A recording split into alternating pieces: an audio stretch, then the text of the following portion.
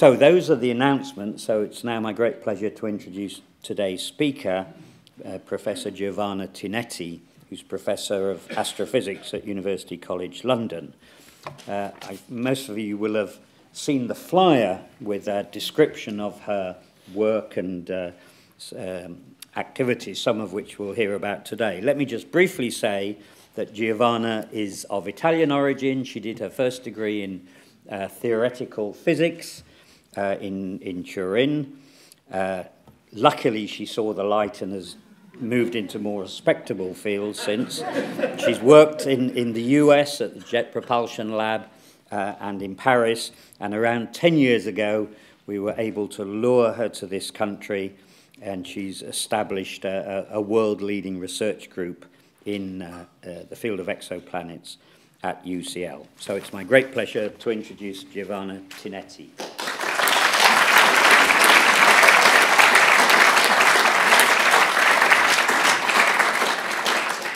Ladies and gentlemen, good afternoon. It's a great pleasure for me to be here with you today and to guide you through a virtual tour of the planets in our own galaxy. But I would like to start our journey from a planet that you should be quite familiar with. It's our home, it's our Earth.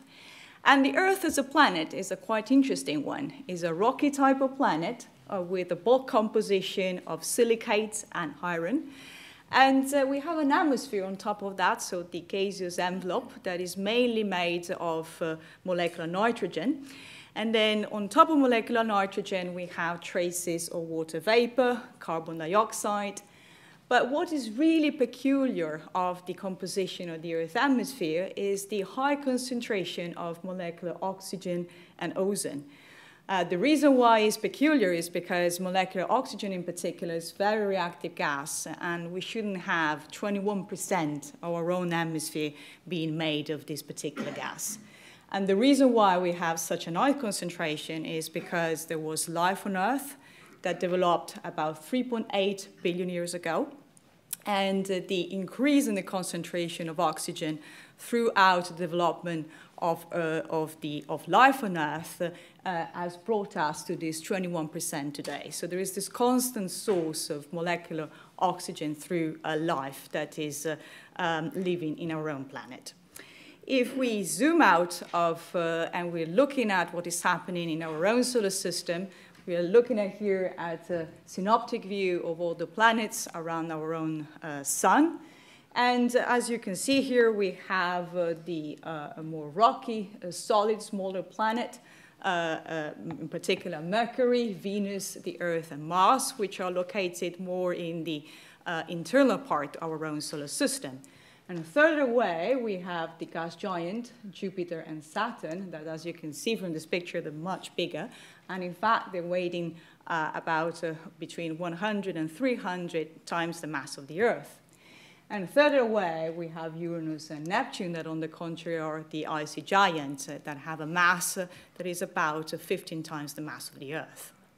Apart from the mass, they are very, very different worlds, because if we're looking at the gaseous envelope around these planets, even among the terrestrial planet here, they all have a very similar bulk composition. They're all made of silicon and iron, but actually the atmosphere is very different.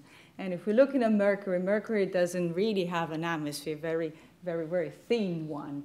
Venus, on the contrary, has a very thick atmosphere made of carbon dioxide and some sulfuric acid cloud. It's not very nice environment to be in. Well, we already talked about the Earth, and Mars, on the contrary, has a very thin atmosphere made of carbon dioxide. And this is very thin because actually Mars is a relatively small planet compared to Venus and the Earth, and so it was lost through time because of the low gravity. All the other icy and gas giant planets have an atmosphere that is mainly made of molecular hydrogen and helium, which were the most common molecules in the protoplanetary disk where these planets are forming. And so, as you can see, already our own solar system with 8 planets is suggesting a lot of variety. Let's zoom out again, and now we're looking at our own galaxy, the Milky Way. And in the Milky Way, our solar system is located here in one of these external branches, so I should say a rather unfashionable area of our galaxy. And in our galaxy, we have about hundreds of billions of stars, more or less. And what I think is one of the most revolutionary message that we have learned in the past years is that on average, we know that statistically, every star in our galaxy hosts a planet. Again, this is a very recent statistic that comes out of statistic of missions like Kepler and other surveys from the ground. And so you should imagine that our galaxy probably has at least hundreds of billions of planets, which is quite scary, I should say. But if we zoom out, again, now we're looking at our own universe, and at this point, we're looking at hundreds of billions of galaxies. And so if all these galaxies is a similar statistic compared to the Milky Way, then we're really thinking of billions of planets in our own universe. Now, I'm afraid we don't know yet billions of planets, but for the moment, we are counting 3,500 exosolar planets in our own galaxy. So I'm afraid it's not as impressive as hundreds of billions. But I think this number is still very, very impressive if you think that basically before the 90s, nobody knew where planets were really existing in our own galaxy. And this artist's view of this exosolar planet is conveying the key message that I want to bring to you today. There is a huge diversity among these planets in our own galaxy. Again, this is just a pictorial view, but the artist actually has captured very well the fact that planets of all sorts of sizes and masses are existing in our own galaxy, and typically they have different distances from their own star. They have different orbits, and all together means that we can think of very, very diverse worlds. So just talking about the size, here we have a family portrait of the solar system planets. And so as you can see, we have mainly 3 classes of objects in terms of sizes. But actually out there in our galaxy, it looks like one of the most common size is somewhere in between the Earth size and the size of Neptune. And these are objects that we call super-Earths. So basically objects with masses between the Earth mass and the Tenor masses. And this seems to be among the most common in our galaxy. This is a statistic distribution that comes out of the Kepler satellite in particular. And as you can see, basically you have a peak in the statistics for planets which have a radius that is smaller than 5 Hera radii, which is more or less where the Neptune radius is. And so basically we have many more small planets in our galaxy compared to the gas giant one. And this is counterintuitive because from an observational perspective, it's actually much easier to find these guys here rather than this small one here. But this seems to be so numerous that we're finding more and more. Now, what are exactly these super-Earths? Well, we know very little about these objects, and one of the reasons for that is that we don't have a super-Earth in our own solar system unless this planet 9 is real. And so for the moment, we start to have information about the density for some of these objects. So what you're looking at here is a diagram where here you have the mass of the planet expressing Earth masses, and here you have the radius of the planet expressed in Earth radii. And all these colorful crosses are basically indicating some planets that have been found with some particular masses and radii. And so basically we're looking at a density type of diagram. And then we have models that are suggesting what could be the bulk composition of all these dots, which are planets. Now, one problem is that models can sometimes explain maybe more than one model can explain some of these observations, and so to a degree we don't really know exactly what is the bulk composition of these planets. And on top of that, we have objects that, on the contrary, models cannot really capture. So bottom line, density is interesting as a first order to understanding what's going on there, and so to know whether we're talking about a more rocky type of planet or a lighter sort of structure. But then beyond that, our knowledge really falters. Now, I've been using for the next slides actually some pictures that are coming out of some of the most recent movie, more science fiction movie, because I think actually they're quite good in capturing some of the characteristics of some of the super Earth. As I said, we don't know for sure, but certainly the category of the classes of water worlds that has been portrayed in the film Interstellar in this particular way, so with a planet with a very big ocean, we think that actually there are some exosolar planets like that. So basically, exosolar planets with a surface that is covered by oceans. And so possibly this planet Miller, as it was included in the film Interstellar, is a good approximation for planets like Kepler-22b and other very similar objects. Another planet out of the Interstellar movie for showing what high sea worlds might look like. We have many exosolar planets that are located so far away from the star, they receive very little light, and they're presumably extremely cold or quite frozen. And so perhaps this planet Man from Interstellar is actually a very good approximation for some of these planets which have been discovered through microlensing and other techniques. We also have many super Earths that are located so close to their star that they complete one revolution around the star in less than 1 day. So basically, they're sitting on the star. And that means they have temperature over 2,000 degrees Celsius. And with temperature like that, the surface of the planet is probably molten. And that's why we're calling them in jargon these lava worlds. And again, I'm using at this point Star Wars and Planet Mustafar to show what they might look like. And again, from Star Wars, this is a nice picture of the planet Tatooine that in the movie had 2 suns.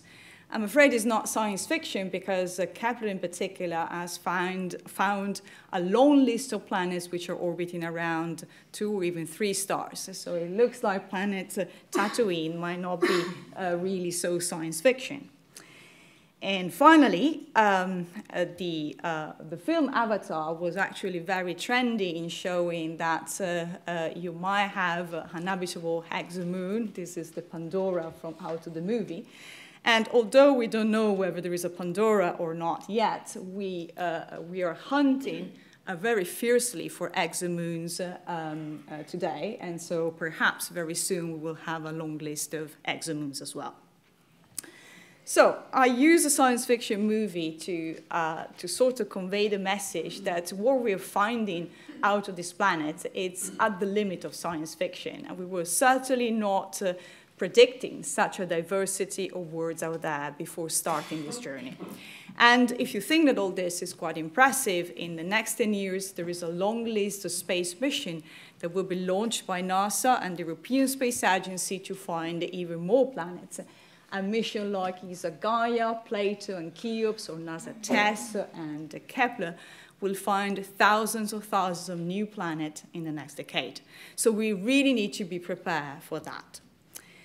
And of course, it's great to collect planets, but these are not stamps. And so to a degree, we also have, as scientists, as human beings, also have our questions. And in particular, we're asking what are exoplanets made of? What's the weather like there? Why are they so diverse? How do they form? How are they habitable? So we have all these questions that we want to answer. And one way to start to put some answer to this question is to look at the gaseous envelope that is wrapping this planet. And the reason for that is the chemistry of the atmosphere of a planet can be used to trace back all the physical and chemical processes during the formation and evolution of the planet. And in particular, the formation is very important, and of course, depending what kind of elements were collected during the formation process, where the planet formed, clearly has a huge impact in the atmospheric chemistry. Where there were some impacts with some other bodies during the history. We believe that the moon was formed out of a big impact between the Earth and a big object in the solar system. So you can imagine that this can have quite dramatic effects. Whether there are clouds in the atmosphere, so whether some species are condensed out or in a gaseous form. Of course, the interaction with the star can have a pretty dramatic effect. If there are some escape processes, so whether some species are lost at the top of the atmosphere. If there are some volcanic activity, so whether there are some molecular species which have been outgassed through the history of the planet in the atmosphere. And finally, life, of course, can dramatically really change the atmospheric composition of a planet. And I mentioned at the beginning that the amount of oxygen and ozone that we have in the Earth's atmosphere is a clear signature that this can happen. So how we can look at this atmosphere? We're talking about planets which are several tens, and in some cases even hundreds of light years away. So as you can imagine, it's very difficult. But we have a couple of techniques that today are being used and are very successful in trying to understand what is the chemical composition and structure of this atmosphere.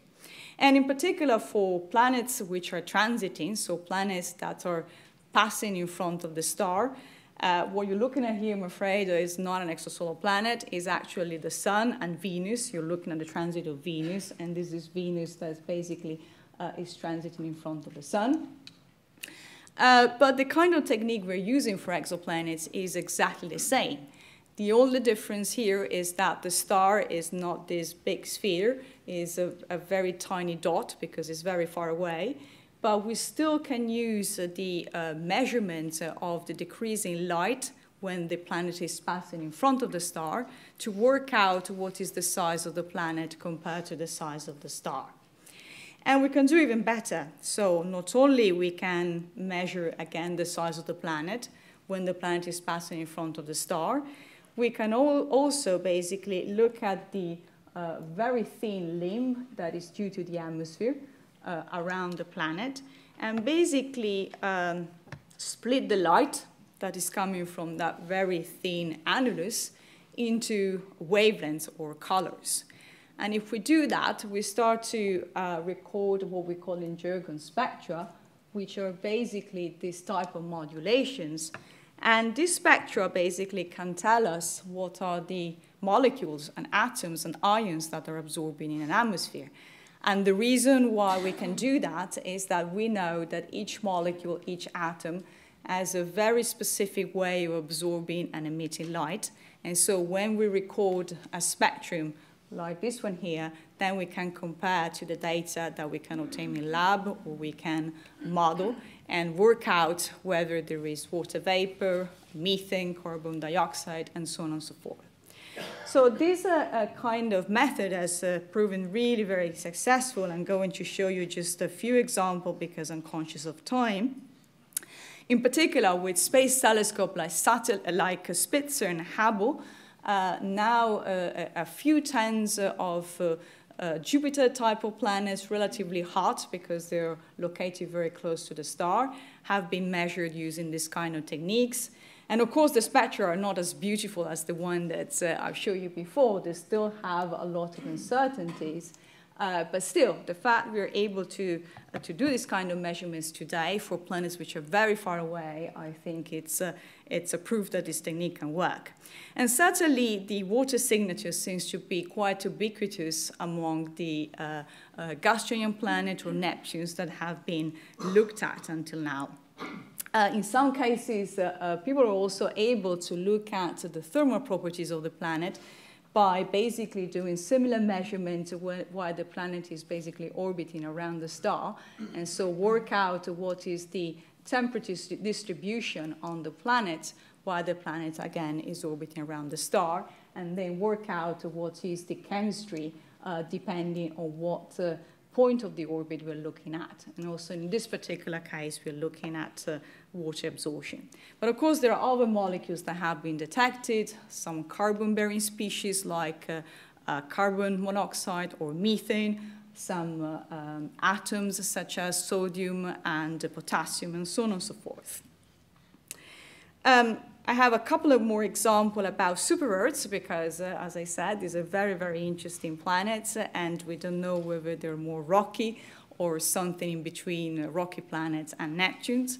And for the moment, the most famous one is GJ1214b, which is a planet that is about 6.5 Earth masses and a temperature that is around 250 Celsius. Now, this particular planet is still a mystery for all of us because it has been observed in all possible way, and the kind of observation that we're finding are suggesting a relatively flat sort of spectrum, so very tiny or no modulations.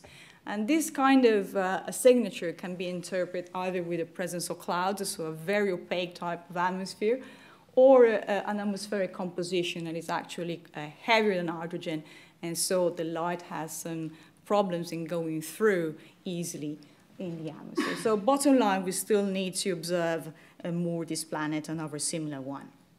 More recently, at UCL, we looked at another super-Earth, which is very hot, 55 Cancri here with a temperature of about 2000 Celsius, so really, really very hot. And to our surprise, we found out that the planet does have an atmosphere on top of it, and it was not given the temperature and the vicinity with the star. And this atmosphere seems to be quite volatile, and so presumably there is still some hydrogen in. And so we clearly want to repeat this kind of measurement for more and more planets, and I guess the limit now are more the kind of observatory that we can use today. I mentioned a second technique, and actually the second technique is direct imaging, and this particular technique has been recently extremely successful using instruments from the ground to do basically images like this. This is actually the real planet, it's not an artist's view. This is the planet and this is the star, and the light from the star has been blocked with a coronagraph. And here we are seeing the planet in a different moment throughout the orbit. So I think this image really is fabulous, and the fact that images like this are more and more common really show how many progress people have been doing with this kind of techniques that is really, really very, very difficult. And so I'm showing another example. In this particular case, that's another young Jupiter, a large separation. Large separation because with this technique, contrary to transit, we're better at looking at planets which are really far away from the star because it's much easier to block out the contribution of the star itself. And for this particular planet 51 Eridani b, not only the planet has been identified with this instrument on Gemini, but actually the light has been split into multiple wavelengths and colors like you've seen for transiting planets. And as you can see, this modulation seems to suggest a number of molecules like water and methane. So again, also with this kind of techniques, we're able to do wonders. So what we should expect for the future?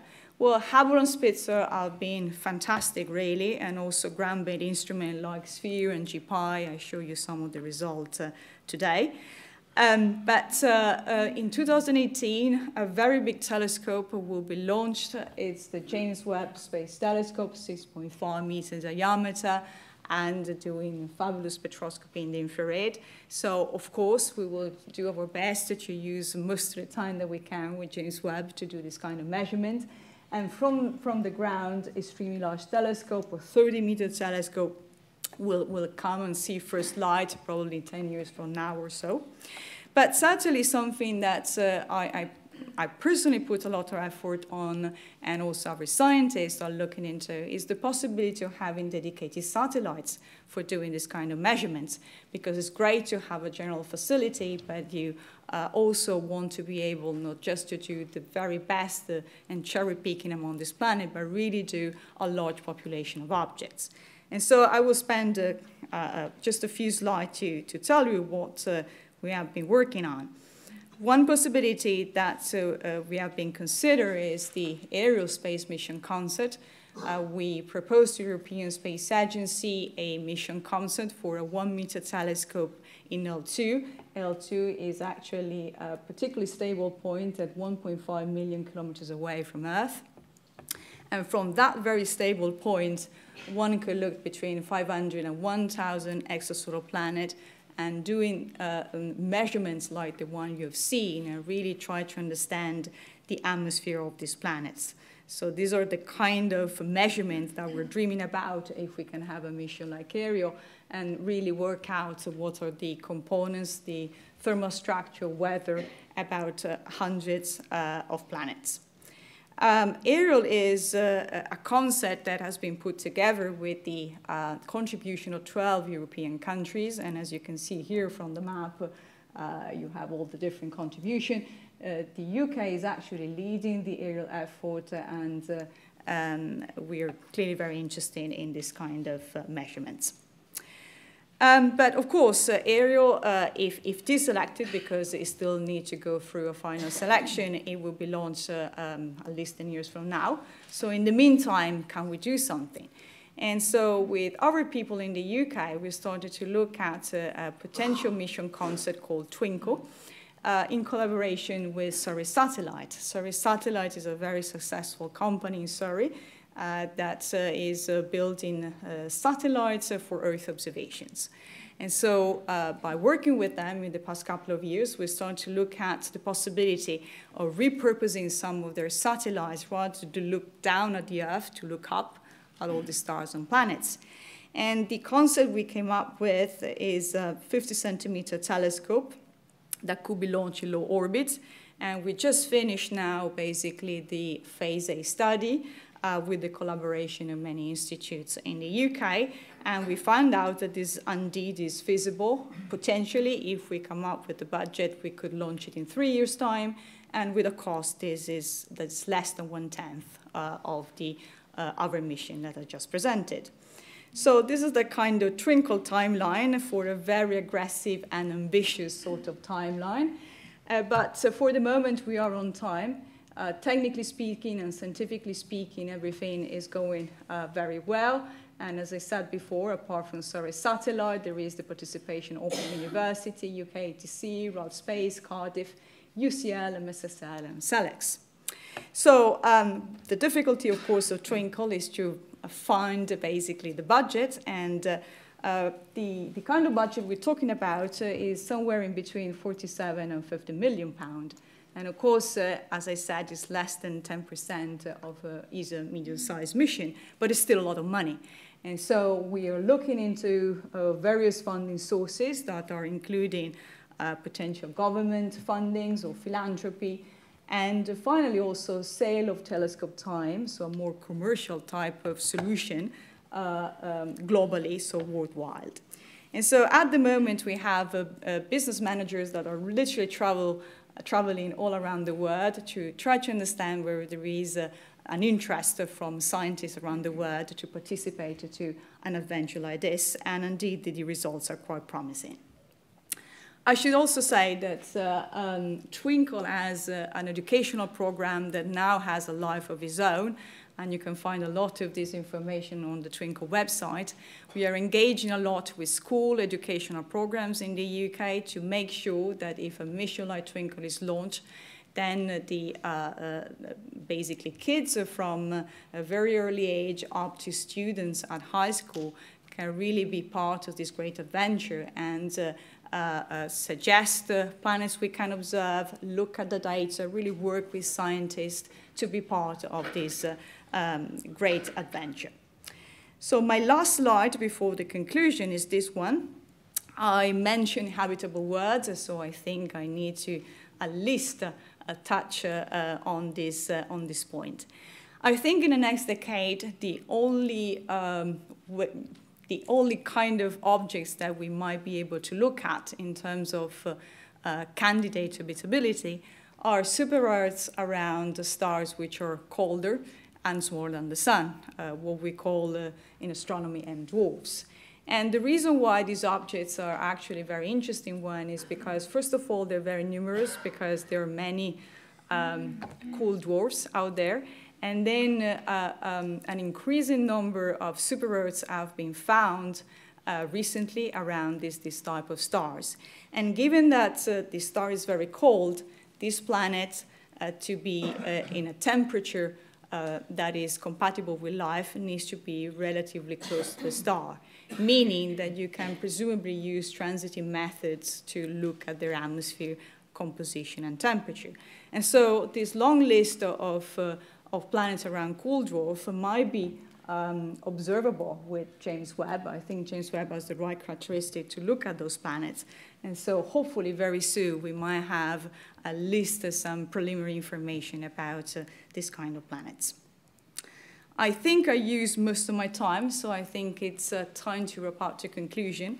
And actually my conclusion is going back to the kind of question that I started at the beginning, a long list of questions about this exosolar planet. Billions of words in our galaxy, billions of billions in our universe, and all this question, what are they made of? What's the weather like there? Why are they so diverse? Are they habitable? And I hope that in next decade, new space mission, new observatory will help us starting to address all this question. And although this is the end of my talk, it's really just the start for this very interesting and amazing field that is exosolar planets. Thank you very much.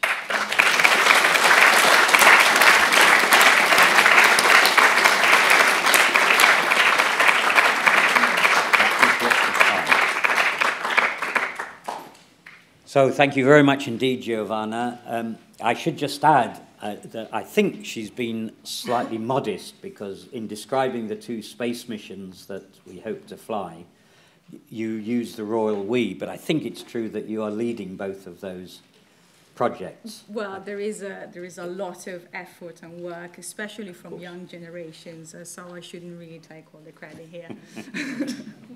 Okay, so we have lots of time for Q&A. There is supposed to be a microphone, but I think we finished so early that the microphone hasn't appeared, so we'll try and work without it. Okay, so let's start over here.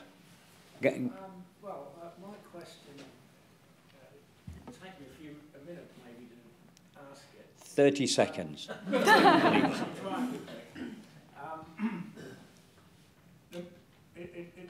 It's believed that the most likely place in the solar system to find life is Europa, one of the 4 Galilean moons of Jupiter. However, it's now believed that the most likely location or place that life started on Earth was in alkaline hydrothermal vents on the floor of the ocean.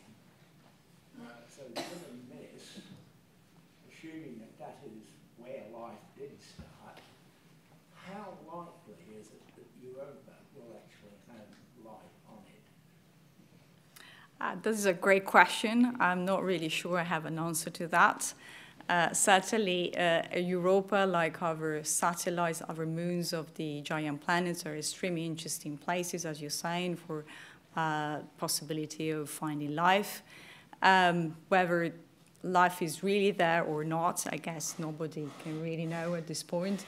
John, maybe you're kind of working on this kind of moons, so you might have your own view on that.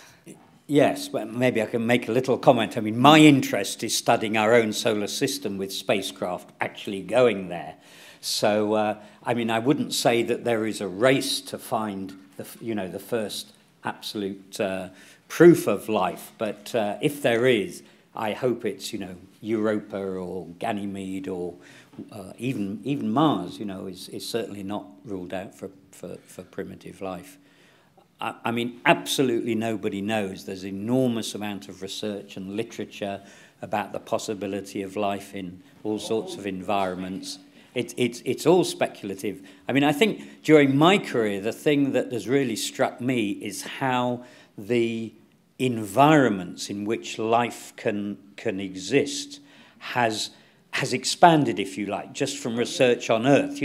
We thought life was actually quite delicate and could only exist in a rather sort of narrow range of temperatures and pressure and acidity and so on. And we now find life in the most horrible environments here on Earth, which, when you extrapolate that, it I guess, increases the likelihood of finding life in. I think my argument is that, admittedly, there's a whole range of environments in which life can exist, but that doesn't mean that life can start in all of those environments. It's most likely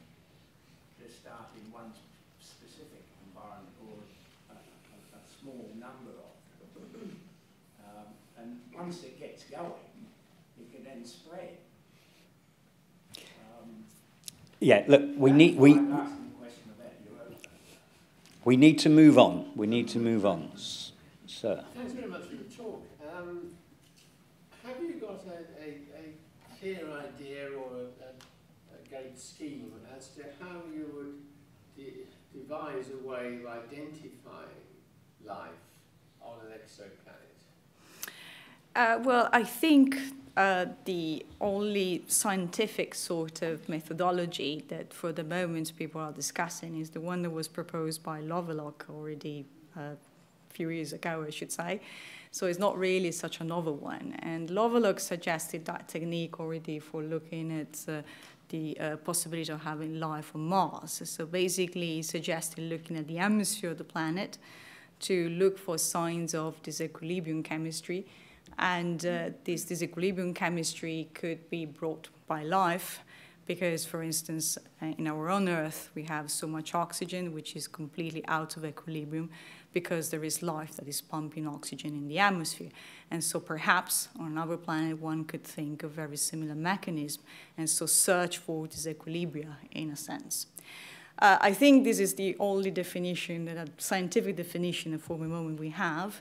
Said that, there's a long list of planets that we started to look at that clearly are not habitable because we're talking about extreme temperatures. But they are so diverse that we're really starting to learn about the chemistry and how this planet behaves in all sorts of extreme environments. So little by little, I think the kind of question of habitability is sort of shifting forward. Because I think, first of all, we need to understand the simpler objects, and hot objects typically are simpler, before we get, even from a theoretical perspective, into the more complex environment that could potentially host life. Could I just ask whether biologists are involved in the discussions about what to look for? There certainly are involved. I mean, now the field of astrobiology has a global interest, I should say. So, of course, they are involved. At the same time, even for biologists, they are clearly they have a great knowledge of life as it is on Earth. But we have no guarantee that life is exactly the same on another planet. So, to a degree, what we still need to find out is whether how many environments are out there that are similar to our own environment. And perhaps if we can start to look at thousands of planets, out of these thousands, then there will be something that just catch our eye, our attention, because it's something different from the rest. This is my personal hope, that after we got the big picture, then we can start to look for the peculiar cases. Could I ask a follow-on, just quickly? And this is probably stupid, you'll tell me, I hope. I don't think so. I don't think it's science fiction, but I'm sure I've read about, if you have a long-lasting civilization on a planet, is it not possible that they could give an imprint onto the atmosphere through things like pollution or nuclear wars or human activities which do something to the atmosphere which might be observable? Is that crazy? No, it's not crazy at all, but the kind of signature we're talking about are so small that then it's certainly not in the next decade you're talking about. So it is science fiction. It's for now. Moment. For now, yeah. Okay, well, the microphone has appeared. So, Annette, down at the front here.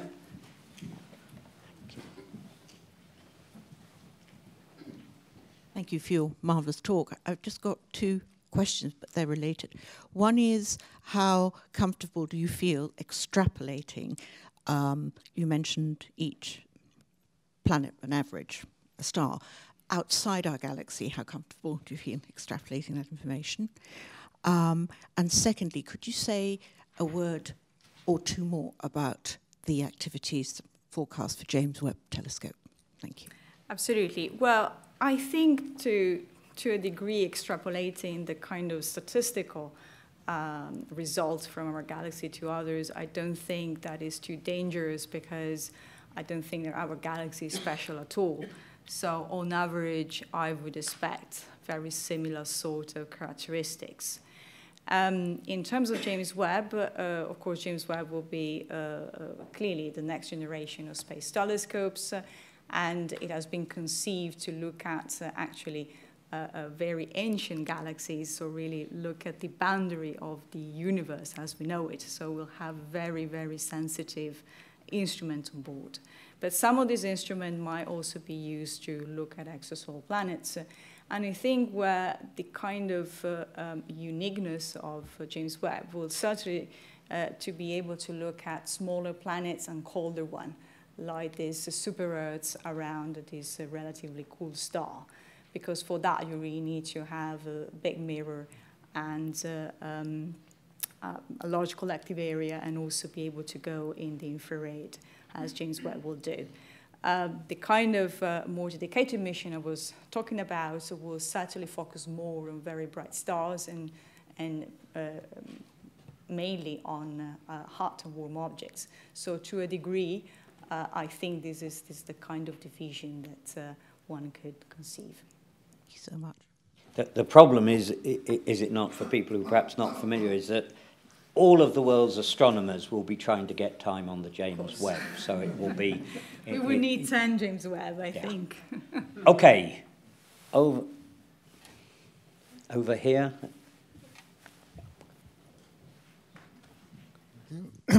You mentioned, I think, the orbits of exoplanets. They've been measured and so on. Does that mean we know about the stars which they're orbiting and the axes of spin and so on? Excellent question. If you do know, do they match up? Excellent question. Yes, we have a lot of information about the orbits of these planets, and I didn't have time to go into that direction. In particular, for planets which are transiting, so they pass in front of the star, then at that point, out of the transit line curve, so the information of the star and the planet together, you can extract a lot of information about the orbit. And, well, also with our techniques, but certainly for transiting planet even more. And what we found out, for instance, that is quite impressive is that planets in our own solar system are orbiting mostly in a circular orbit.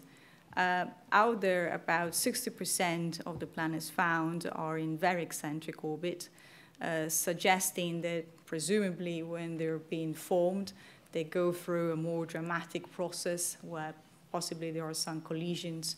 And so many of the planets we're looking at are in very eccentric orbit, meaning they are very elliptical sort of trajectories.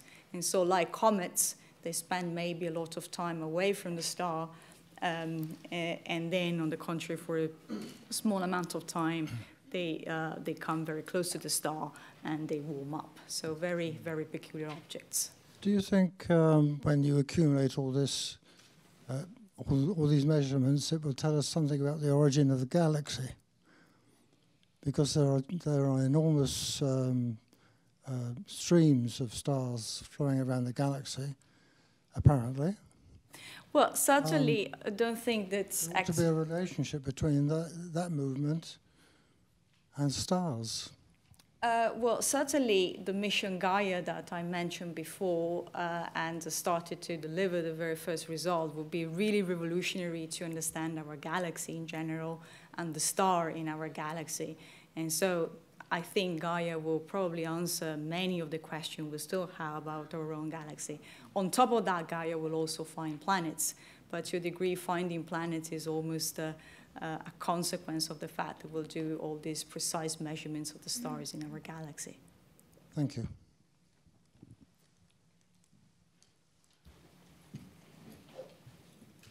Yeah. And then just check. Hello. I was wondering that if Kepler-22b is entirely covered in water, does that mean that bacterial life or other kinds of life, maybe plants with like buoys on the front, could possibly live on Kepler-22b's surface? Look, that's an excellent question, and I can only answer with speculations at this point. For the moment, we don't really even know whether there is water on the surface of Kepler-22b. It's just that its density seems to suggest that in the interior, on top of these silicates and rocks, you also have some ices. And given the kind of distance to the star, perhaps at the surface you might have all this water. If the water is there, then why not speculating that given the temperature of this particular planet that is relatively mild, why not speculating that you might have some sort of aquatic life forming? But again, it's speculation at this point.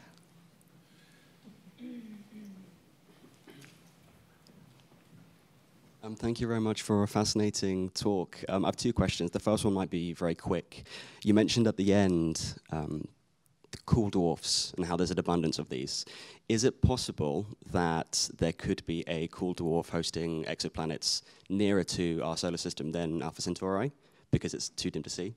And secondly, I was wondering, are there any efforts ongoing at the moment to directly observe exoplanets around the nearest stars to us using not transits but looking at the infrared spectrum that you can see from them? All excellent questions. So for the moment, Alpha Centauri, Proxima Centauri, which actually was, I took the picture out of the press release, is certainly one of the closest star that is hosting an exosolar planet. Is quote unquote just 4.5 light years away from us, so not really down the corner, but sort of. I think is probably the nearest we can think of. So I can't think of other stars which are closer than that, certainly with these characteristics. And then the other questions was about the ability of doing direct imaging with this kind of planets. And I know that people are looking into the possibility of trying. Of course, when the planet is relatively close to the star, for direct imaging is a challenge because direct imaging, it's easier when the planet is relatively far away, is more separated from the star. And on the contrary, when the planet is very close to the star, it's easier with transit. So these techniques are quite complementary. And hopefully at a certain point, they will sort of join together in between, which is more or less the distance at which this planet have a temperature that is compatible with life. So whether we can do direct imaging for some of these stars relatively soon is an open question, but there is a lot of research going on because, as you can imagine, there is a lot of interest. So people would do their best really to push all the techniques to do that. Three at the back. Quick one from me. If you were living on that planet with two suns, and you mentioned 3 suns and so on, I mean, that would be kind of interesting, wouldn't it? It would be confusing, I guess, right? Yeah. I mean, can you describe some of the weird effects that you'd get? Yes, well, first of all, it was not really clear whether planets could exist around 2 or 3 stars before Kepler started this long list of discoveries. And the reason for that is that it's not obvious when you have 3 bodies that they are really stable. So it's the most general configuration, actually, they are unstable, and presumably one of them will just kicked out. And so typically, this kind of circumboundary planets, as they're called, are either the 2 stars are relatively close to each other, and then you have a planet that is orbiting around the 2, or they're relatively far away and they're orbiting just one of the 2 stars. So there are a few configurations that seems to be relatively stable, because the fact that we're seeing these objects, it means that they must be stable. So you could be orbiting around one star and then the whole thing orbiting about the second. Gosh, that would be interesting. Or around the 2 star, which are then, of course, orbiting around the center of mass. Right. Hi, Giovanna. Further on to the direct imaging, seems to be quite a lot of missions which have been planned but haven't actually occurred or scrapped or something, and ones which are planned for the future. There was TPF and there was Darwin. I think there's Le Voir, Habex, things like that. I mean, what are the chances, which are specific for looking for terrestrial planets in their habitable zone? I mean, what are the chances of one of these missions actually going ahead? How far away are we from doing them? Excellent question. Actually, I started my career with TPF and Darwin, so to a degree, I started with the idea that in order to get some signature out of the atmosphere, you needed to start with a very challenging, very big and expensive telescope. And to a degree, transit were a sort of a fresh air because they start to deliver precisions in the measurement that were compatible with the observation of atmosphere, and nobody to a degree at the beginning was expecting that. And so, of course, we started to learn that actually you can do this kind of measurements, not necessarily pushing some technological development to this kind of extreme. Of course, what we're doing today is not yet going to the habitable zone and taking images of these planets, and so that kind of question is still open. At the same time, direct imaging is a challenging method, and the very fact that today, for the first time, we have instruments from the ground that are delivering these fabulous images of giant planets, a large separation and spectra, to me is an incredible step forward for the technique.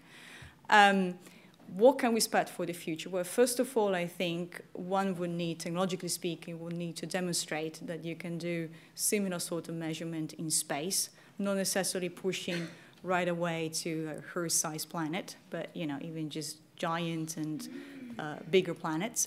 But being in space is an extra challenge because you need to have a sort of adaptive optics in space, which is something that hasn't been yet proven. There is a mission concept that at the moment seems to be studied quite a lot in the United States that is called WFIRST, that among the options that is considering is to looking at direct imaging of exoplanets with a coronagraph on board, not necessarily going straight to the very small planet. And I think this is quite a necessary step before we go into something that is immediately much bigger, much more expensive. I mean, for the TPF and the Darwin, one should remember that we're talking of billions. And so before you're going into billions, you need to have a science that is very solid.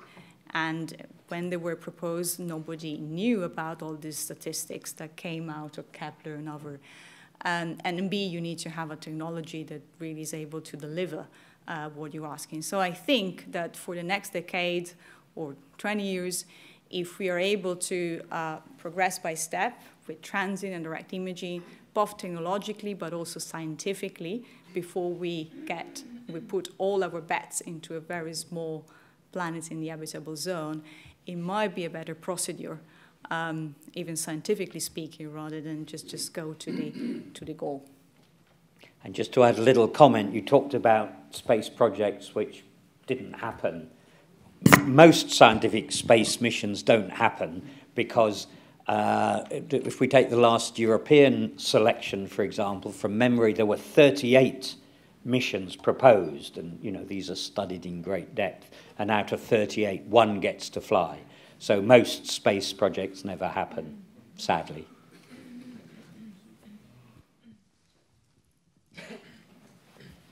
Thank you for the talk.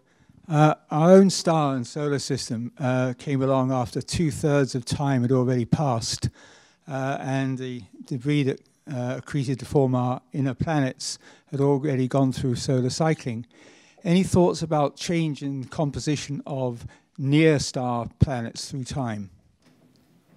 So throughout the history of the planetary system, of course, one would expect that actually these planets are changing with time, because certainly happened for the solar system objects, as you suggested, and there were big changes. What we're seeing today are clearly not the same planets that one could observe at the beginning of the solar system and the formation of the solar system. And one would imagine is exactly the same for the planets around our stars. In fact, what we think is that, especially when we're looking at the gas giants, we see quite a variety of sizes. Some of these planets are more puffed up. Some others, on the contrary, seems to be more similar in sizes and mass to Jupiter. And possibly one of the reasons for this difference is maybe the age is different. And so when planets are being formed, there is more energy being released, and so especially the giant planet tends to be more puffed up, and then they sort of contract through time. And so the fact that we're seeing all that variety, maybe one of the reasons for that variety is also different age. And when it comes to terrestrial planets or super-Earths, probably the difference is even stronger, because if you're looking at a super-Earth at the beginning of its career, presumably you might still find a lot of hydrogen, which is the remnant of the disk. But then through time, maybe you have outgassing processes and all these processes that I've sort of mentioned in one of my slides that will clearly change the entire composition. And so when we will observe these objects, of course, we will capture one moment in time of their history. And it will be a challenge also to understand in what moment of their history we're looking at.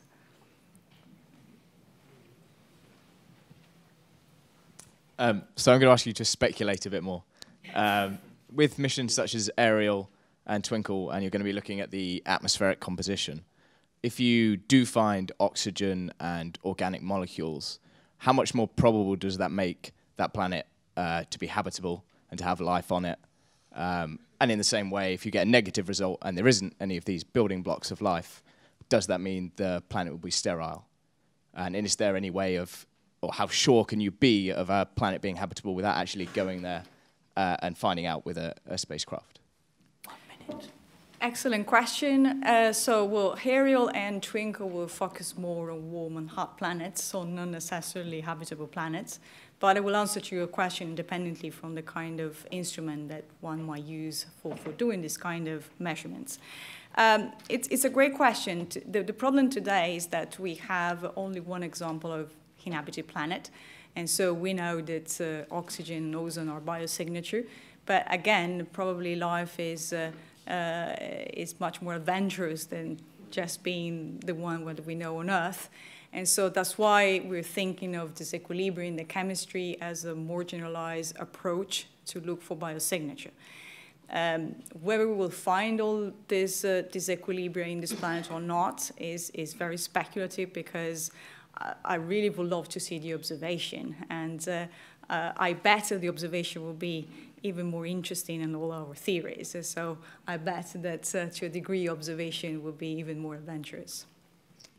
Could I also ask, what are the major limitations with our current technology with regards to answering those questions on the board? And with things like James Webb, how much closer do you think we'll be to answering them? It's hard to say. Certainly, habitable planets are at the limits of the kind of instruments that will be built in the next few years, or will launch in the next few years from space or from the ground. So in all cases, even James Webb or ELT, you will need to find a really favorable planet to do this kind of observations. So let's see, if they're very common and the signature is very easy to probe, then of course it will happen. Otherwise, we will need to wait for the next generation for this sort of questions. Okay, I'm going to take the last question.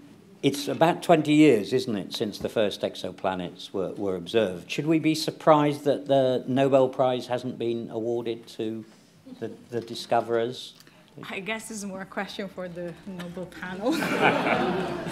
Okay, we're all going to turn into pumpkins if we don't leave soon, I think. So, thank you all very much for coming, and on your behalf, I'd like to thank Giovanna Tinetti for a fascinating talk, and can we all thank her together?